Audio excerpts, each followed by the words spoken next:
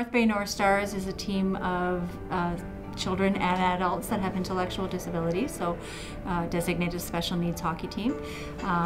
2 teams, A and a B team, ranging in age from 10, I think our oldest right now is in their 50s, so really anybody can join the team. It's just we split them up by ability, not by age. 36 on the team right now. The team has been together since 2007. I started it in 2007 as I was looking for a place for my son to play hockey. He always wanted to be a goalie, and regular hockey wasn't working out for him. The grant that we're receiving from the Community Foundation, which is going to help us pay for our ice next year. I would say that the ice is probably our biggest expenditure. So we take the group to a tournament every year. The tournament is a really big expense, and we fundraise to cover the cost of the tournament for everybody on the team, including their parents, bus, hotel, everything. We don't leave anybody behind for financial reasons. So if we can't take everybody to a tournament, we won't go. So by getting this grant from the foundation to help us cover our ice, we can put all our fundraising efforts next year into our tournament in Peterborough. And so we're very, very appreciative that we were chosen. We're delighted, we're thrilled, and it really helps us out a lot that we can focus our fundraising on the best tournament possible for next year. Paddle is a not-for-profit organization started by families that's existed in North Bay for going into our 8th year.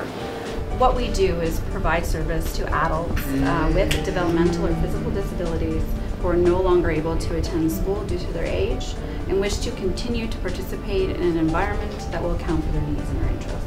We're very thankful to the North Bay Community Foundation for the support that they've given to us over the years.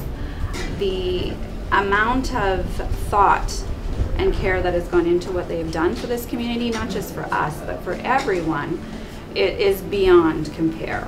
This year, what we're going to be able to do with our funds is purchase 5 iPads, 5 cases, Apple TV, all the technology that is so beneficial to people who have differentiated learning needs.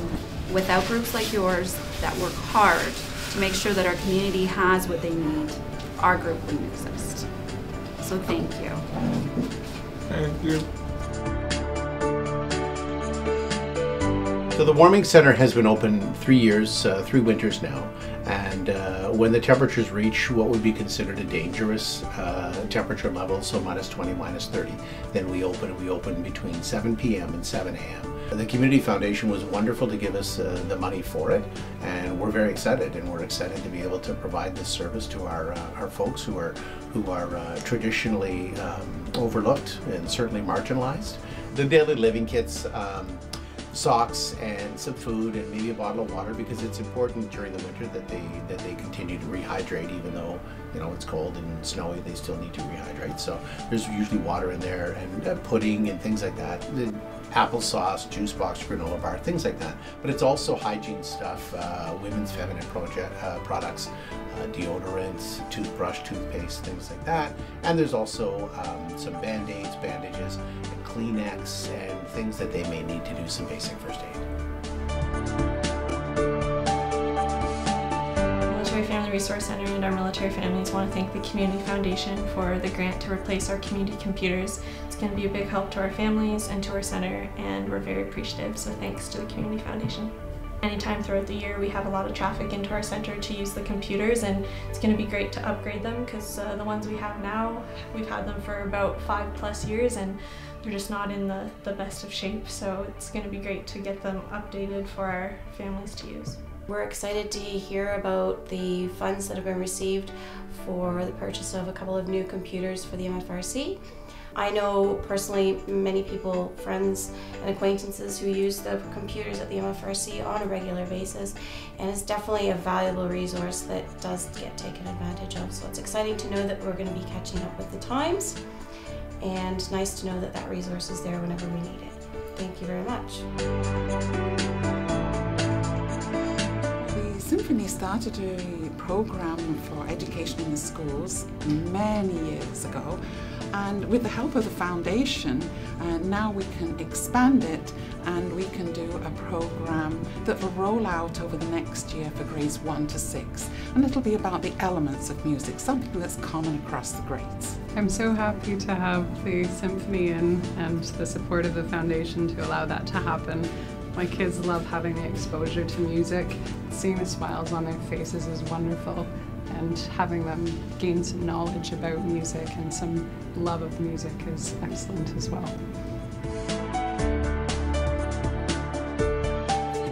Started in the 1980s, and food banks popped up across North America as a temporary measure for people who were struggling, and people are always needing the food bank because different things happen. People lose their jobs unexpectedly, and many of us don't have that nice nest that people like to build up to, you know, so that you're safe if something were to happen. And people live day to day nowadays and week to week with their paychecks, so it's really difficult to have that. They have to make their rent, they have to make their groceries, and they don't have enough sometimes for groceries. So coming into the food bank and having that opportunity really helps them to get through their month a little bit better.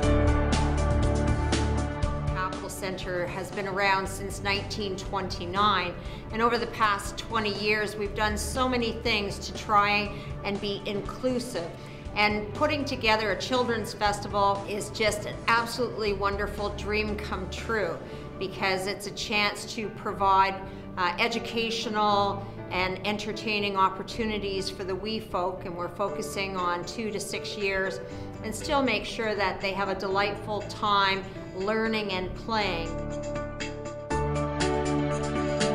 Huge thank you once again to the North Bay Area Community Foundation for supporting us here at One Kids Place, this time through the Joint Volunteer Program, which is a great venture and great partnership between the Children's Aid Society of Nipissing and Parry Sound, One Kids Place, Nipissing Association for Disabled Youth, or NADI, Autism Ontario, Plays, and our 5 local pediatricians. So an amazing program that is supported through the North Bay Area Community Foundation. With the Joint Volunteer Program, I've done sibling care at One Kids Place while the siblings were in rehab or parents are doing sessions and workshops. I've also worked with Family Enrichment Program, and there I worked with the toddlers and we did daily classroom activities. And I've also worked with Children's Aid Society, and I did daycare with them, so while their parents did workshops and seminars. Last year alone, over 200 volunteers volunteered over 5,700 hours towards the number of services that we provide through the Joint Volunteer Program. So an amazing difference that these volunteers are making for the children, youth, and families that we all serve. Operation Legacy Project Scramble was a joint initiative launched by 21 Squadron North Bay as part of their legacy to lead with the community.